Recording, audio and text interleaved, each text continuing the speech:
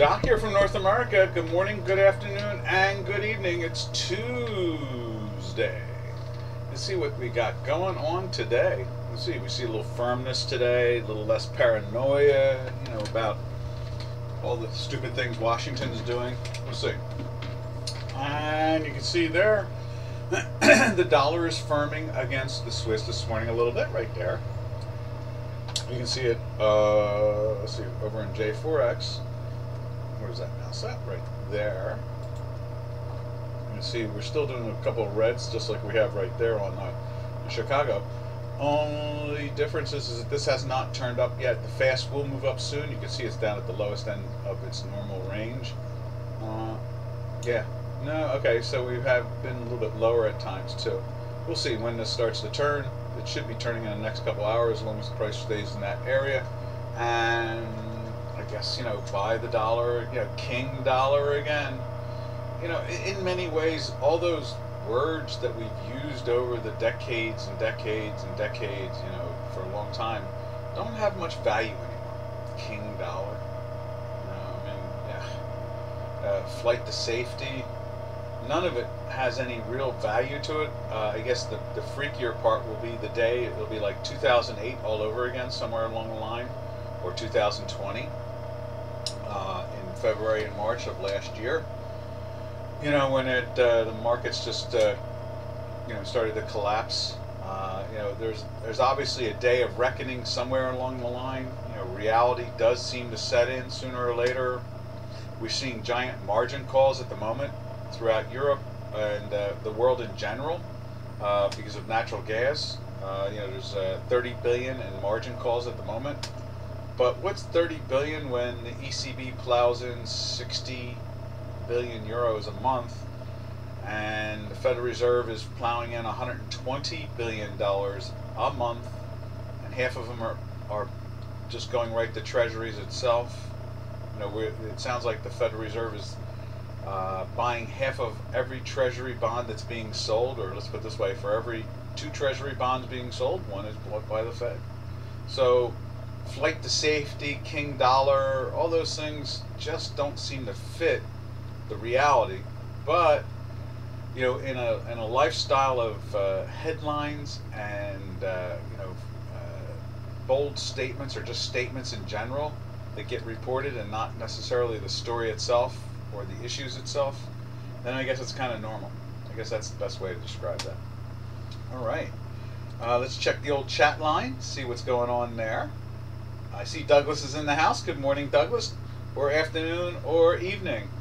Good to see you. It's nice to have somebody asking questions. We like that. We find it important. We just are constantly hoping that we will remember, without being reactive anymore, and we're all proactive. It's nice to have conversation. Questioning what's going on, how it's going on, why it's going on, so forth and so on. So, alrighty, let's finish off the Swiss against the dollar, and I guess that's about all we can say about that. It's just the dollar is a little bit firmer this morning. Heading over to the euro. Seems like it's playing with the bottom end of the range there, and it's a yellow candle, so it means it's down for the day. You see it's still in the daily buy for 2 days here. We did a buy there yesterday. We still have a green dot there today, but in a down candle. And we'll throw that in there like so. I see things disappear on this thing. Where is the sell? There's the sell right there. And you can see the weekly doesn't seem to be caring at all about any firmness in here or that range at the moment. I guess maybe by the end of the week we might see some firmness in there and it starts to turn up. I can't see. Oh, sorry about that. Sorry about that. Right there. And maybe we should try to move this around differently. Maybe I can get both of these side by side somehow. Can we do that? Let's see if we can do that. Like that and that. This way it does show that, and then what we do is we take the fact check spreadsheet what do we do with that? Can we change the dimensions of the? No, I don't want to cancel it. I want to move it. No, it doesn't do that. Well, I guess we can go like that with it. I guess put it underneath it. I guess that's like the way to do it. Something like that.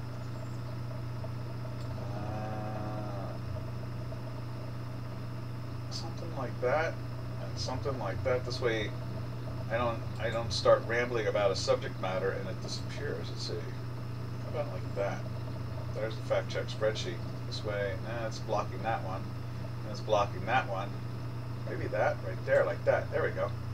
Maybe that's the answer to the recipe here. There we are. Just so it says fact check. There we go. How's that? That seems to be better, doesn't it? All right. So you can see here the let's put it up on J4X. Right there, the euro. There we go. You see it's down like that, and the hinky will. Yeah, that's cool. Hinky's still red.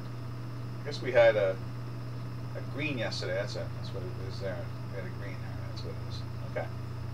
And you can see it's still turning up, just like it is here. And let's see, what else can we say about all that? I guess not much more than that. I think I'm becoming numb on some aspect, and at the same time I'm becoming very concerned. The fact that we see, I guess the longer we allow the financial system to be, I want to use the word fake, but I don't know if that's really descriptive enough. The financial system playing these absurd games, you know, quantitative easing for 12, 13 years, going to be another 13 years. And the discussion is not on the front page of the Bloomberg or the CNBC or the Reuters every day. It should be on the front page of it. But instead they're supporting the status quo, and that status quo is borrow from the future or destroy the existing system. I guess that's what it comes down to. It's an odd thing there. As we take a sip here, I'm becoming confused in how to describe the crazy that we live with every day. I think that's what it comes down to. I'm not sure how to describe this crazy anymore. You know, I started off the webinar saying, you know, the Federal Reserve is buying every other Treasury bill that's being issued. That's phenomenal. I mean, that's beyond imagination. That's you know, how do you reconcile that as someone involved in the financial markets? In other words, you're trying to intraday trade currencies or other products, and we have the Federal Reserve of the U.S. purchasing every other bond, and we have the ECB basically doing the same thing, if not even more. I mean, that's real. We all know it's real. And I don't know how to reconcile that. In other words, how do we look at the markets besides, you can't look at the markets any other way but through technical analysis at this point, because that removes the fundamentals. You know, that removes the fundamentals of what the markets have functioned on for hundreds and thousands of years, I guess. You know, in other words, does something have value or it doesn't have value? So do U.S. Treasuries now being bought, every other one being bought by the Federal Reserve, does that mean that it's half the value that it should be? Should we interpret it that way? You know, I digress. You know, all I guess I can do, as what I've been doing for 40 some odd years, is using the quantitative analysis to decide the direction of a product. I guess that's where we have to leave it at, and no wonder in some ways why Reuters or Bloomberg or CNBC or these other financial networks, or even the Wall Street Journal, you know, Investors Business Daily, you know, they're not talking about it every day because they don't know how to deal with it. You know, how can they describe that any simpler than that? Every other Treasury issuance is being bought by the Federal Reserve. That alone is the abyss. That's the freak out right there alone. So I guess in some ways ignoring it makes it feel better, I guess. I don't know. I don't. It drives me crazy every day. But anyway, as you can see here, the euro through quantitative analysis, and obviously not fundamental, is just kind of cruising along the bottom end of the range now. And you know, we have this, I guess, this little debate or conversation going on about inflation now. You know,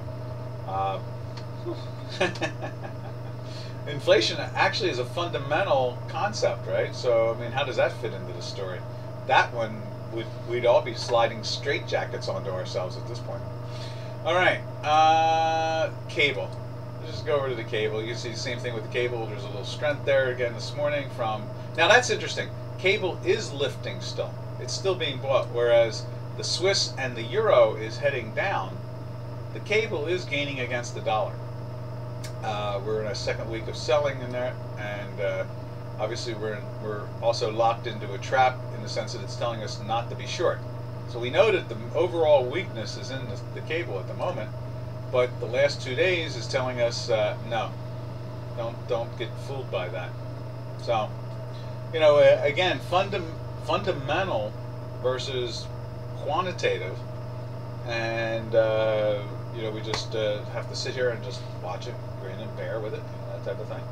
Let's take a look at it over on J4X, just confirming the way that J4X, this particular system that we have developed for the J4X, you know, the slow and fast moving stochastic, which is the 2 lines below here, and then looking at the hinkies that kind of correlate to our dots, is that, you know, when you're taking an average of the open, high, low, and close, and then dividing it, you're basically looking at it on a spatial way, and that's why, you know, it matches up to a certain extent with my dots. You know, it does a pretty good job at it. So, you know, it's just it's amazing. You know, I remember seeing this one movie where I think it was Pacino was playing a head coach to a fictionary NFL team called the Sharks. It was supposedly like down in Miami. And basically he gave a pep talk in the locker room. I figure I'd mention this since I think the NFL is playing at Wimbledon this Sunday coming up at 9:30 Eastern a.m. in the morning. I think it's like the New York Jets is playing the Atlanta Falcons, I think it is there. And so, you know, coaches usually will try to give you a pep talk, and I guess you could say in some way, you know, analysts to the markets are trying to give you a pep talk. And you start to talk about some of the, you can't fool these people. You know, I mean, they're out there on the battlefield of football and getting banged up. So, I mean, you have to talk about reality. It's got to be, you know, something that everybody can relate to. And he talks about one step, you know, just 1 second off more than another. And I think that's the way I look at you know, the technical analysis we do with J4X compared to the technical analysis or quant technologists, technical analyzation of Chicago Quant, my algorithm, you know.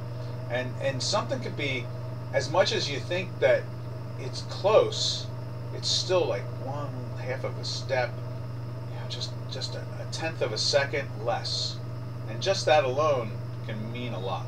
And that's what that analogy was all about in that football movie with Al Pacino and there's an actor I really like. He's a comedian who's done some really great serious roles. I can't think of his name now. Lucky I remembered Al Pacino's name. And so that's what we see here.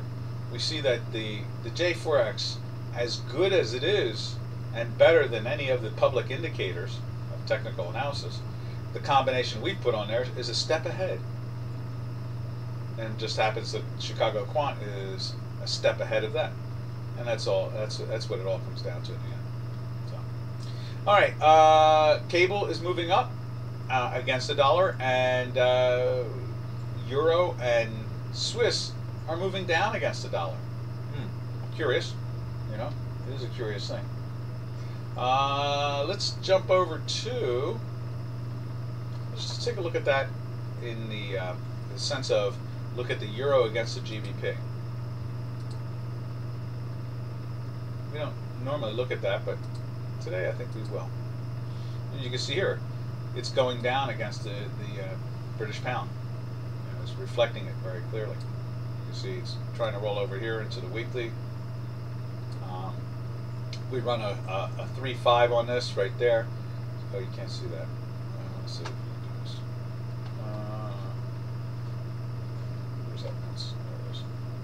So we run a 3.5 on it right there. And so we need all three of these to correlate.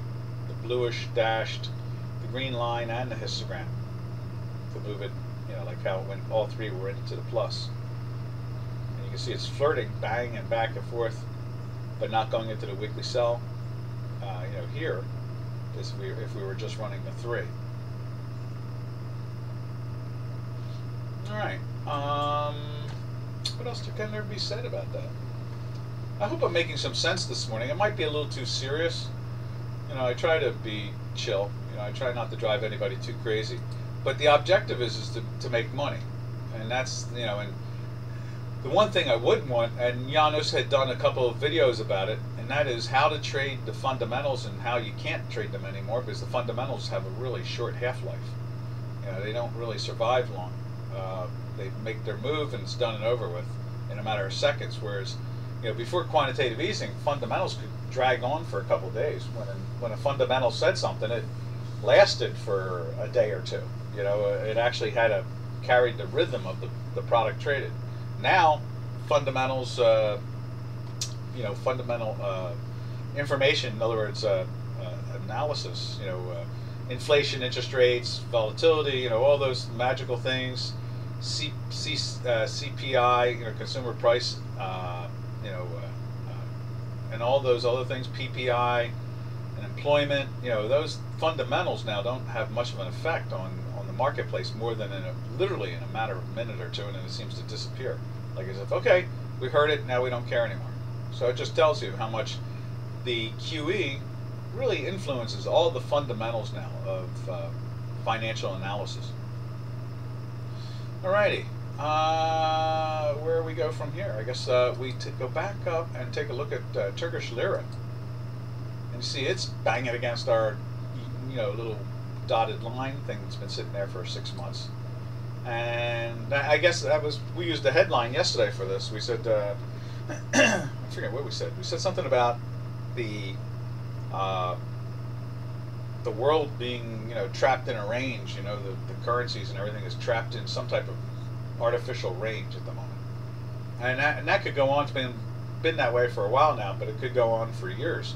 As long as there's quantitative easing, there's going to be a range that's going to be, you know, consistent, because it's one of the only ways they can really measure something in value is keeping them in their ranges. You know, this way they control the inflation, the costs, and so forth. And I guess like a Turkish lira is a little out of the norm.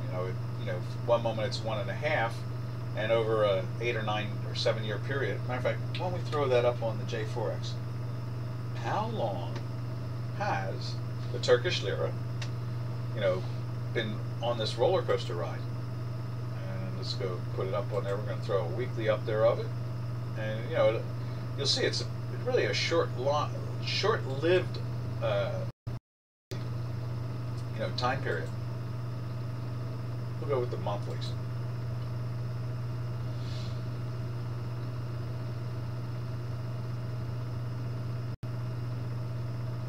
So you can see there, you know, back in 2018, product was trading in the 3s. So you're talking 4 years, 4 years, yeah, 3 years. 3 years, this thing has tripled in value. And you can see this is the Aragon era, where you know, he becomes prime minister, and he's basically taking his product from the 1s and 2s all the way up to the 8s. You know, that's a phenomenal thing, because most of these other products don't do that. So, wow, what is the malfunction there? You know, I mean, in the sense of, compared to some of the other products, we have not seen double and triple in values, quadruple in values in too many products. But this one has really, just, it really freaked everything out. That's what's interesting about watching it, is that there are not that many currencies out there jumping around like that. So, all right, let's get back to the daily there. Just to make the point of why the central banks try to keep these things in a nice tight range, for a while, because of inflation. That's a number that used to be very important. Inflation. Now you can see here they've taken out the high here. It's kind of stalling, and our range. You can see the range right here. It's been banging up against it again now. So it's a unique thing there. And I guess today we literally could say fundamentals versus quantitative analysis. That could literally be the title of this today, since I've been rambling about it for the first half hour. And I got freaked out by looking at the numbers again this morning and seeing that the Federal Reserve buys 1 out of every 2 issuances. Wow, that's a blow your mind type of moment when you think about it in a serious way. Obviously I try not to be too crazy about it. So then what we do is we jump over to the euro against the euro against the Turkish lira, which to me I think is location, location, location, and that is that it has a nice nature to it to be much more accurate. I think it gives us a better direction technically, because it's probably being used more. And you can see here, it has not taken out the top of that range, whereas on the dollar, it's way up in here, which obviously represents the strength of the dollar more than anything else. But what makes the dollar strong is that money is going to it, not away from it. For some reason, they feel it's a safe place to be. I mean, the Chinese would not keep $1 trillion worth of bonds in American bonds if they didn't think it was a safe place to put money. The Japanese would not put $1 trillion worth of bonds if it wasn't a safe place. And I believe the European Central Bank or the European Union has about something like 450 billion, something like that, in treasury bonds. So it seems to be the place to be at the moment. And it's a definitely weird situation, taking the fundamentals and throwing them out the door, and it does make it a little stranger. But I guess that's all part of the channels of the currencies. That's what it's all about. That's why we see these things in their channels, their envelopes. It stays in a range. The objective is to keep these things in their range so that they can control the inflation. And now that we have inflation kicking up even more aggressively here in the States, it's getting a little bit freakier. It's definitely getting a little bit freakier. Normally, the dollar would be down over all this. We should see the dollar down a lot more, but we don't, which is very curious. Let's put the dollar ETF up there. And there it is today. The dollar ETF is trying to climb up. And there's the dollar. And what has it been doing overall? It looks like it's been on a climb on the upside there. It ebbs and flows. It has its range also. And that's all the way back to March of this year. And you can see all the way back to July of 2020. It was even higher during the calamity of the coronavirus situation there. And the hedge funds with the volatility funds getting totally whacked. And that's what we're seeing in the energy sector now. Let's go over to Canadian. That's what we do, and then from there, since this is flat, we assume that like crude oil and so forth are up, or gold is up, or something of that nature. And you can see here, the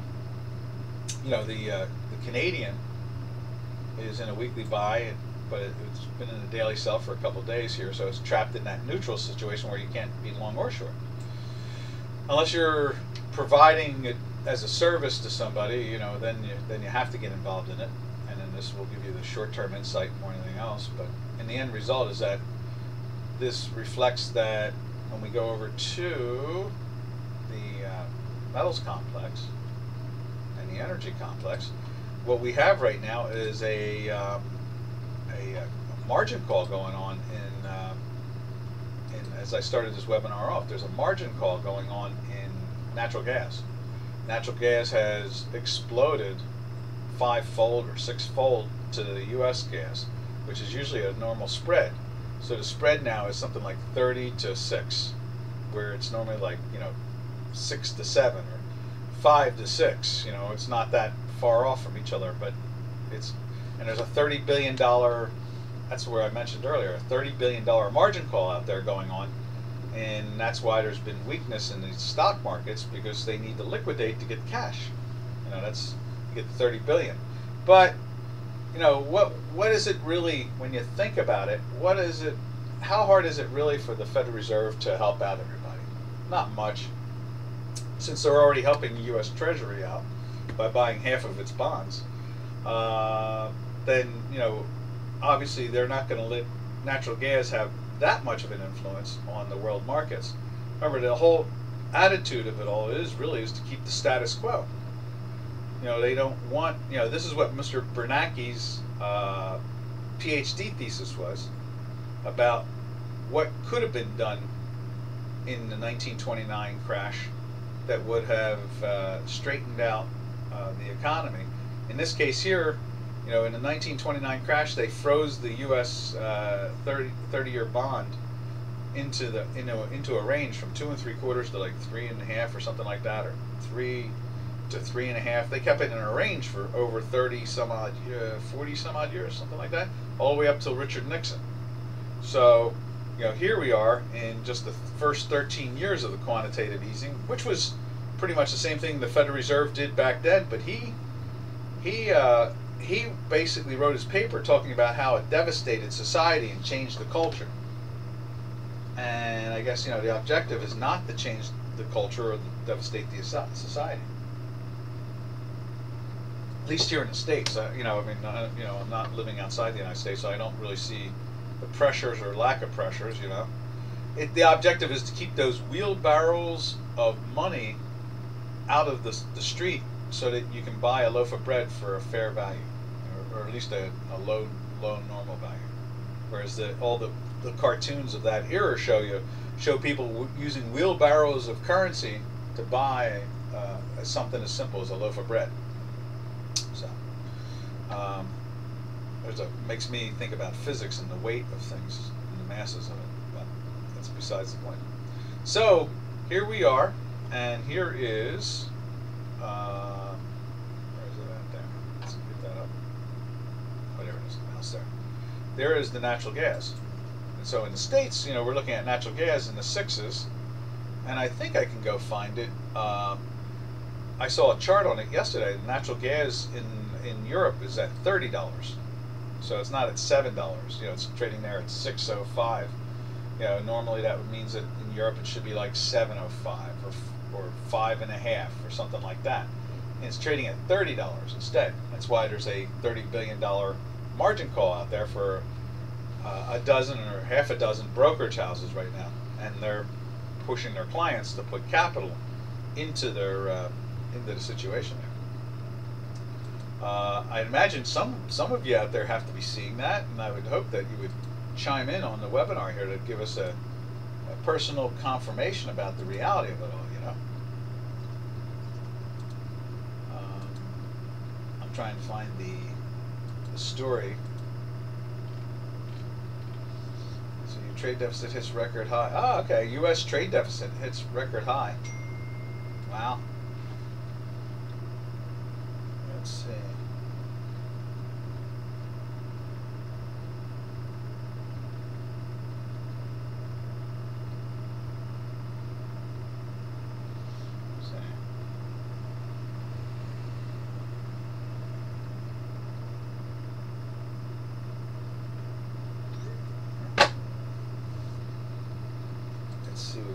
Trying to find that story. I want to show it to you because it does have, it is amazing, the numbers. Let's see. Is energy shortage worsen? Energy shortage, futures rebound as energy prices soar. I should have saved that article yesterday. I think I posted it, but let me see if I can find it. And it had the chart, and it showed that European natural gas is up to $30 a cubic foot or something like that. That's an incredible number, and that's why the big world's largest commodity trader, it is, margin call. Okay, there we go. All right, well, I'm going to shift you back for a second to the what is that? That's the CAD, and let me see if I can put this article up there. I want to show you the chart because I find it to be astonishing, you know.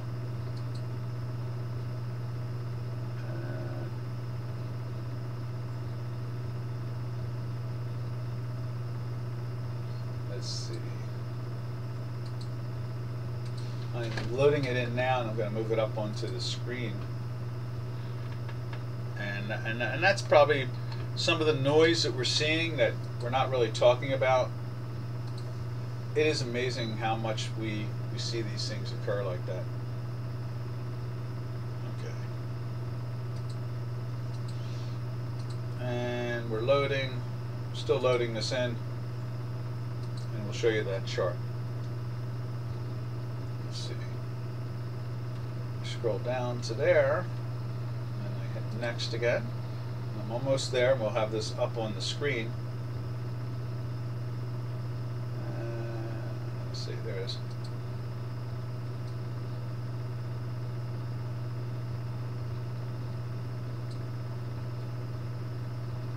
World's largest commodity traders face massive margin calls as global natural gas arb explodes. And then let's see if we can put, there's the chart. So they have it now at 33.75. That's a pretty demonstrative number there.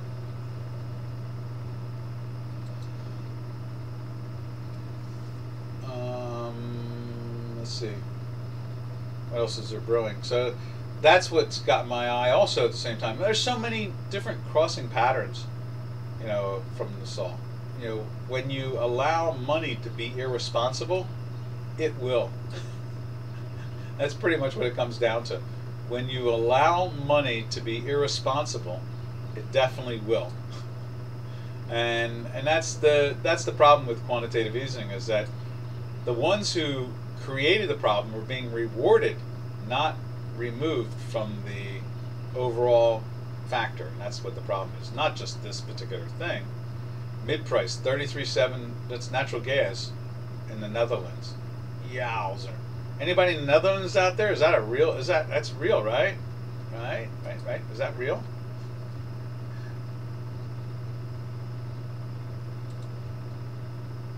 And if anybody can confirm that they've seen their gas bill jump a little bit, let me know. And so that's where we are. And you can see here in the States, let me change that over again. Wrong mouse. Right there. And there's natural gas. So let's take a look. Since we looked at Canadian, it was unchanged, and it's probably stunned on what's going on to begin with. Let's take a look at the, there's a Canadian real quick on the J4X. Yeah, it's just kind of like, you know, no direction whatsoever at this point. It's just stunned. And so then what we do is we take a look at crude oil. We've seen natural gas there trading at the highs. So, you know, it's like a 7-year or 8-year high, something like that, 9-year high. And like I said, what's $30 billion to the Federal Reserve? It's not much. You know, it's just pocket change. So let's take a look at natural gas. Not natural gas. Let's check out crude oil. And it's still firm also. It's at like a 6-month high or 2-year, I don't know, something like that. 78.88 trading at right there. We've been in a weekly buy since the lows, the mid 60s, high 60s, right there, and we're $10 higher now, just over the last 4 weeks. And then we go over to gold. There's gold. Now they're pushing it down again, but still holding up in this daily buy. But we're in the weekly sell again. When the world is going to, as they used to say, hell in a handbasket, normally gold was being bought like as if it was King Dollar. But now King Dollar is bought like it's gold. It's very weird. And then we take a look at silver there. Just a real quick look at silver. You see it's kind of flirting. We talked about this yesterday, how it's been in a daily buy for 3 days, but it's been in a weekly sell for 21 weeks. This is going on the 22nd week now.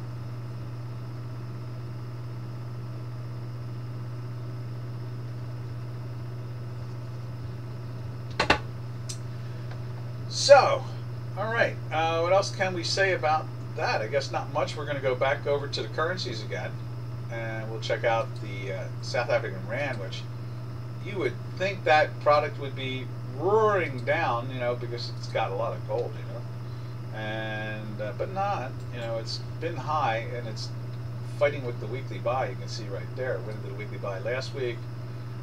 We did slide into a daily sell for the last couple of days, but it hasn't been any good.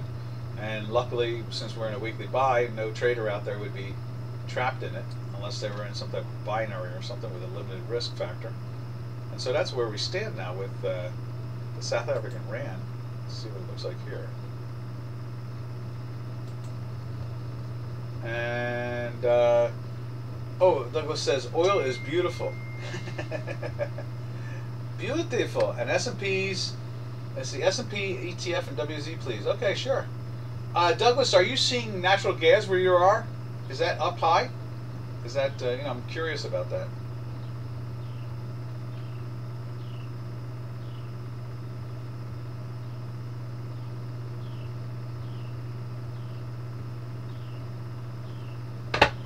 All right.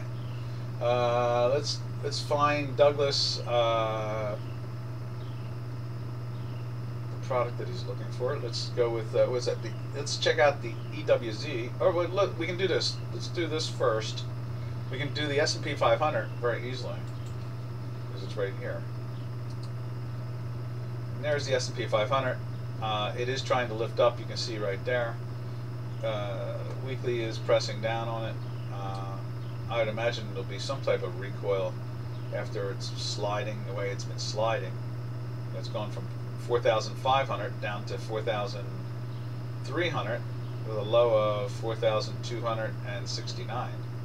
So I would imagine, you know, they'll try to do some bouncing in there. Matter of fact, what we can do is take you over to the short term just to give you a little flavor of the action in it. And there it is right there, since you asked. There it is. Yeah, you can see. So the high of the day, you're only talking about 6 points. You know, 314 there. Change. The high is what 314.75 right there. They, since the news came out of the trade deficit, which is right here. That's when the news came out right there. They popped it for a short period of time, and then now they're dropping it down.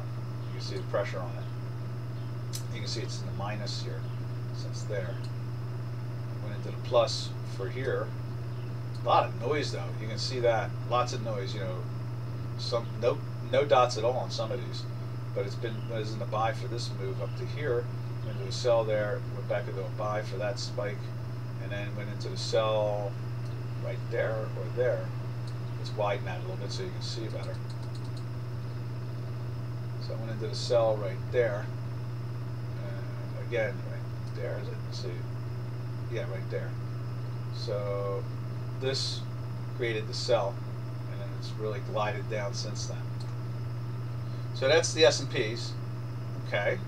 And then let's take a look at EWZ. Where should we put that?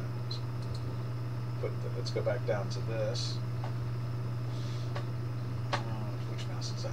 This mouse. Right there.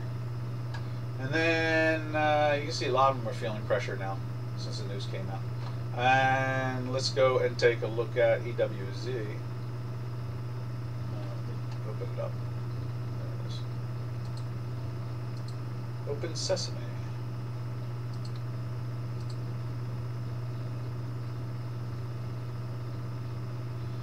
Here it comes. It's from yesterday. It's still on there. That's cool. As you can see here, you know, it's back down to where it went into the sell. So it's never gotten into the buy, and it's rolling over there. I guess I can get rid of that. And it's been in a weekly sell in many ways. Let's see, it's been in a weekly sell since July, since the 42-ish area or 40-ish area or something like that. Is that 40.70 that week? What was the high of that week? Is that Monday? Okay, it's right there. So it was in the 41-ish area to start the week off. Closed in a weekly sell. We're not sure which number it was at the time. Right now, I guess we can go back and investigate it. But the end result is, you can see here how it was piercing it for a couple days before the end. So maybe Wednesday. So low mid 40s all the way down to now a low of 31.72. Almost a 10-point drop, which is like, for a $40 stock, that's a 25% retracement. Let's see, Douglas says yesterday dropped 2,500 points. Was that EWZ? Yeah, that's a lot of push on the downside there. All right. I hope that has satisfied you. What's 2,500 points?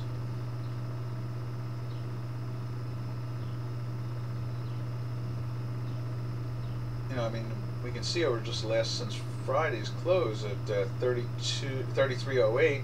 Now it's trading below 31.90. Well, it got down to 31.91. Is that what that? EWZ? Yeah. Oh, that's a Brazilian one too, right? Is that what that is? The Brazilian? Which is astonishing, It really is a good trading product. Lost 25%. Big number. All right. That's that. What else do we see here? I just noticed that the stock indices are still feeling a little pressure from the news. Nothing major. They count in a different way. Yours 25% is 2,500 points there, and that must be a lot, right? I mean, what's the value? I mean, what is the real trading at? We can't seem to get a chart on the the Brazilian real. It's really drives me crazy. I don't understand that. I mean, it's a large economy. I don't understand how their currency is not, being used by anybody. I don't understand that. Maybe they use the dollar. Is that what that might be? You know how some of those South American countries actually have the dollar as the official product, just like Hong Kong had the dollar as a fixed currency they fix their currency to the dollar. I think Panama uses the dollar. It's things like that. I mean, it's odd. All right, so that's where we are on that. Let me just jump over to the currencies again, but I'm willing to change subject instantly if you see something. So now let's take a look at the ruble right there. And the ruble is sideways down. It's still in that weekly sell now for a bunch of weeks since, well, it's not really gone anywhere. I mean, it's down lower, but not that lower. It's been in a weekly sell since August, in the middle of August. Yeah, Doug says right now it is 110.55. So I guess what was it? Was it 113 and change? Is that what it was at one point? 113?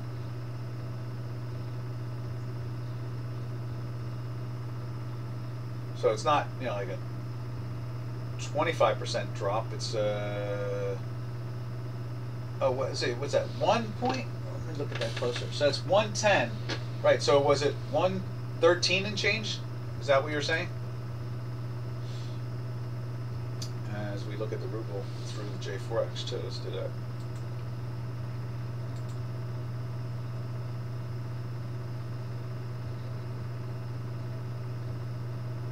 There are thousands.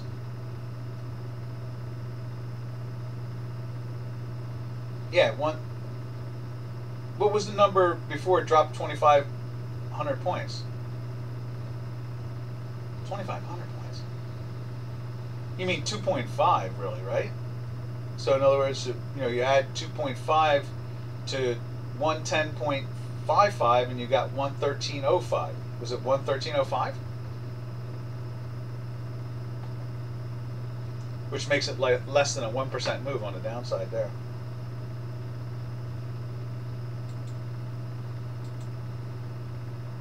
So you can see here the ruble feeling pressure. You can see it here on J4X too at the same time. Thousands. What do you mean by thousands? It was. Okay, so it was 113.05. 0.50? Yeah, 0.50. Okay. So it's less than a 1% drop. Now, but, I mean yesterday. But how about, where was it in the middle of, let's go back to that. Let's go back to it real quick. Where was it trading in July? Do you know where it was trading in July? So in other words, was it trading at say 125 or 130 or something like that? 130.000, maybe something like that. Where was it in the middle of at the beginning of July or the end of June?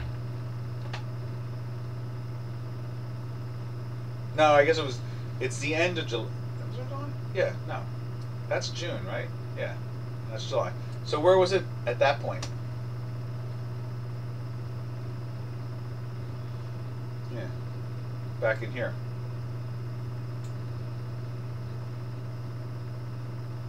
And I'm going to just jump back to the ruble for a second, just to keep on marching along, to keep this moving. And then there's yen. You see yen is trying to pop back up again after a couple of days in a sell, but it's in a weekly buy, so you couldn't take the short, but you can take the long right there if it closes there today. All right. From there we go over to the Mexican peso. I just want to see what it's doing on J4X real quick.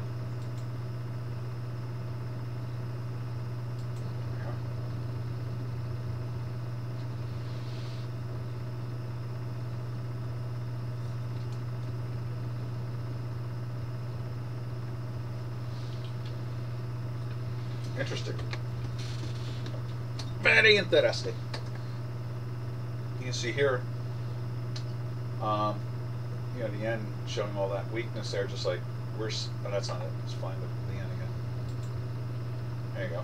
The red dots, just like the hinkies there. See them? They're both doing it at the same time. And you can see this has turned up here, and I'm sure that J4X in a few hours will start to turn up. Yeah, okay, so I was guessing fairly well. So that's like a 15% drop, not a 25% drop, right? So 1st of July it was at 125.66. And so maybe it was the week before, it was like in the 127 maybe, or something like that, and now it's trading at 110. So what is that? That's like a 5% drop, something like that. 6% drop. Let's see, 10%. Yeah, it's a 10% drop. So better than a 10% drop. Okay, whereas the ETF is almost a 25% drop. Interesting. Okay. Thank you for the insight, Douglas. I appreciate that. All right. Nothing better than getting data from, on the ground, real stuff. You know how they always say the old saying about where the tire meets the road, actual, experience from the event itself. All right, so that's at like a 13% drop. I guess that's what it is. It's like a 13% drop, 12% something. Yeah, exactly. 12.12 down, Doc. Yeah, that makes sense. Yeah, so it's half of what the ETF did. That might reflect how much hunger there is to be able to get a position in that area. All right, now from there we look at the peso. Let's go to the peso. Right there. Still lifting up. Okay.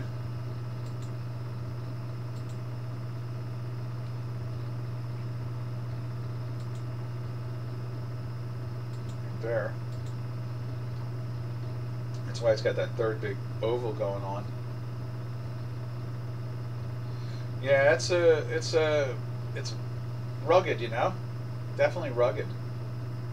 I'm figuring because of the way it showed on the chart that the week before, what did you say, the 1st of July, and we went into the weekly sell itself on the 2nd of July. You know, in other words, it was the close of that week, and the high of that week was 42. Let me show you what I'm looking at here. Right there. So you can see here, it closes in that week on the 2nd. That's the end of the week, and then we have a Monday off. But that week, when it pushed itself into that, I guess that's the Monday of the beginning of it, it was trading at 41.33, but settled by the end of the week at was as low as 39.45, sold it at 40. So I'm assuming that more than likely the week before that it was probably in the 127s or 128s. Could have been as high even as 130. That's where my head is at there, which makes it even more of more than 12.12. You know, this makes it 14 something, maybe 15 something like that, maybe. I don't know. Either way, we're being too technical there. 12.12 is fine with me. And that just shows over half the value of the drop, you know, with the ETF. Still hurts no matter what. If you're long it, it's an ouch. If you're short it, it's a yay. All right. So now the Mexican peso, right there, you can see, seems to be flirting up in here. We'll see how long it holds up like it did here. Here it got up there and started to roll over. You can see here the weekly's kicking in. And look at this. Vacillation's been going on almost every other week. Only 1 week, 2 weeks out of what? Is that one there too? Yeah, so 3 weeks, right? No, wait. So 1 week there, 1 week there, and 1 week there. Out of 1, 2, 3, 4, 5, 6, 7, 8, 9, 10, 11, 12. Out of the last 12 weeks, it's switched 9 times. 1, 2, 3, 4, 5, 6, 7, 8, 9 times it's switched. So it just shows you how the peso is going through something now too at the same time. We're seeing some issues there. So this is definitely seeing a lot of interesting things kick out, that's for sure. You know, again, it's, you know, we're in a strange era, so there's not much more to be said about that.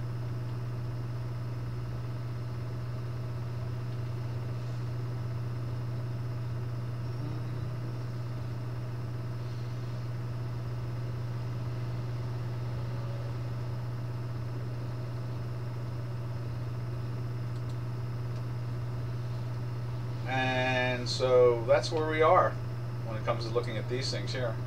That's where we usually stop. We stop at the Mexican peso. Yeah, we do those 4. South African rand, ruble, yen, and peso. Okay. So now what we'll do is we'll drift back over to the commodity side. Take a look at. We saw silver this morning. You know, silver's doing that little dance. It just refuses to, you know, get going. They just cannot get silver going. And gold, you can see right here, you know, having its pressures, trying to get back into a sell, maybe join the weekly. And then there's silver right there, same situation. And I guess we should switch to platinum now from I think the next front month in platinum is something like February or something like that, or January. It must be January. But let's just take a quick look at platinum. There's the October contract, and you can see here, you know, it's in a daily, trying to go into a daily buy again today. Is that right? Yeah. And they're not even reflecting to today. Let me just give it a refresh.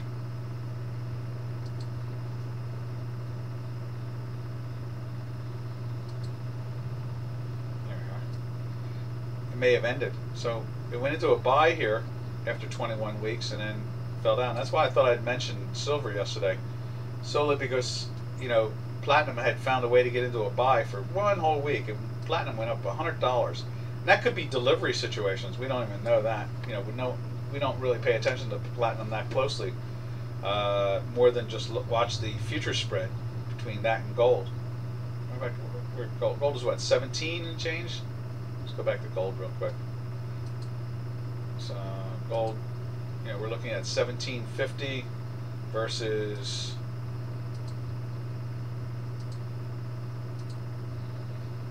where is it at? 1960, 1760. So that's like $800 or $700 some odd dollars. So just a reminder of it all. Alrighty, I guess that's about it, isn't it? I think we're going to call it quits. Everybody have a safe and smart trading day, and we will catch you all tomorrow on Happy to Hump Day. So happy trails to you until we meet again. Jan, yeah, that's what I thought. Jan Platinum. It's always that off angle. It's the deck and deck silver and gold, and then Jan Platinum. Happy trails to you, to all our trading friends.